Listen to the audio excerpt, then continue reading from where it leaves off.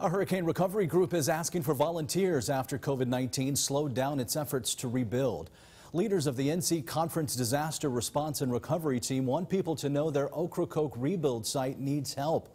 The United Methodist Church group is still working to repair 8 homes with at least 20 more on the waiting list. It stopped taking volunteers at the beginning of March when COVID-19 hit. Now the Ocracoke site manager has a message for people across the state and the rest of the country. They're ready to welcome volunteers back to help with the island's long-term recovery.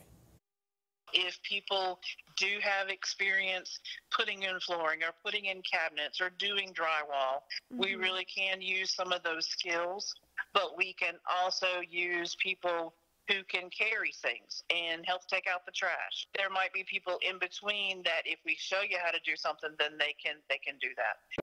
The group can only welcome up to 18 volunteers at a time because of social distancing. For more information on the changes the group is making and how you can get involved, visit our website, WNCT.com.